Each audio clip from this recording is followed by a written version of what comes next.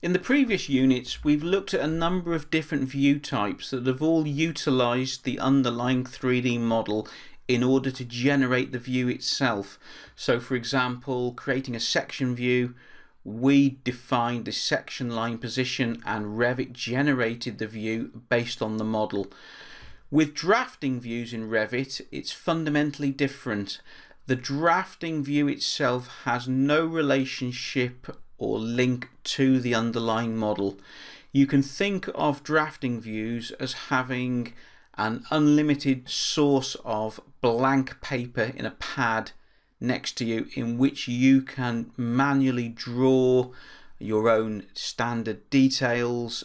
You might want to import CAD details and include them in your documentation. You can still place them onto sheets, but they do not reference the model in any shape or form. So when would you use a drafting view in practice? Well, in this project I've got a drafting view set up. If I switch to it now, this drafting view just consists of a simple threshold detail between two floor finishes. So that may be a typical example of the use of a drafting view where we've got a small standard detail. That detail could happen in many situations in the project, so we don't need to produce a call out or a section from a specific area in the scheme.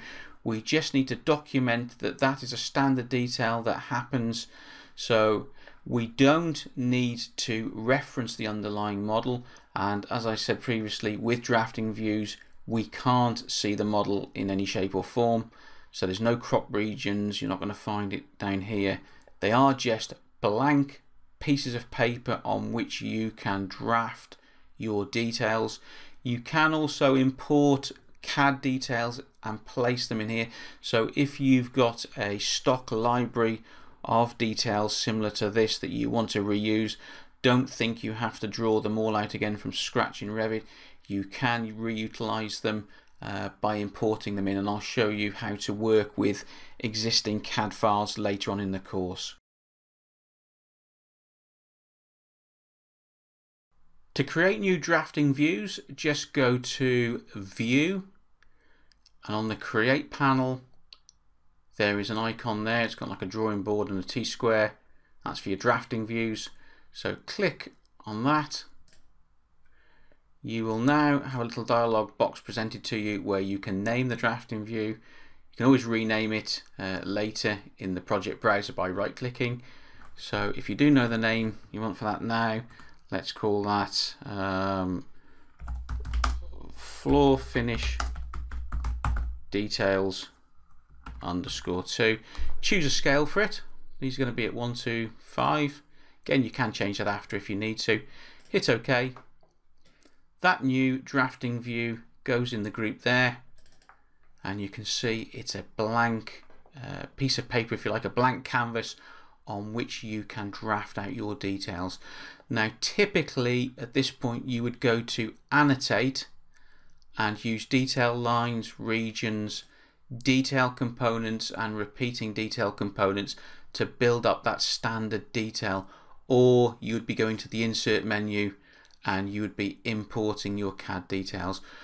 I will be showing you how to do that later on in the course, but just for now I just wanted to show you how you create your new drafting views ready to receive those standard details.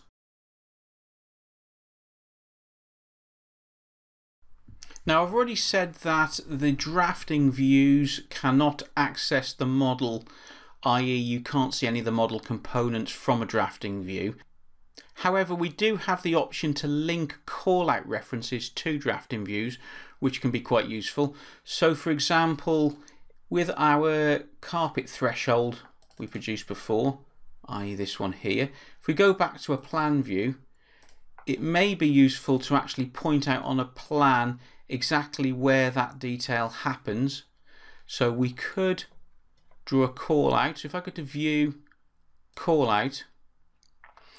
Now if I just proceed and define the call out boundary, Revit will produce a separate call out view, and we saw that in a previous unit. However, if If you look up on the ribbon menu, we actually have the option to reference another view. So I tick that on. I can now pick one of my drafting views from the drop down, threshold detail 1. Go ahead and produce the boundary as before.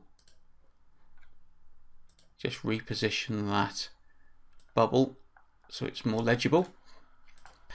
So no new separate callout view was produced because we referenced an existing view already. And now when this plan and the drafting view get dropped onto sheets, that will get filled in and tell the person reading the drawing exactly where to find that detail. And the beauty of this technique is you can create as many callout references all pointing to the same detail as you need. So for example, if that same detail happens at this door here, we can reference other view, point it again to threshold detail 1, do our boundary, knowing that when these go onto sheets, that reference will point to that same detail accordingly. And that completes this unit. To get the most out of this training material, please take the complete course online at bimscape.com. Here you will find a complete learning management system that allows you to work through the course at your own pace. Comprehensive written tutorials provide additional information to that found in the training videos. Mark each unit as complete as you finish it and move on to the next. At any point you can return to any of the units you have previously completed to go over the material again.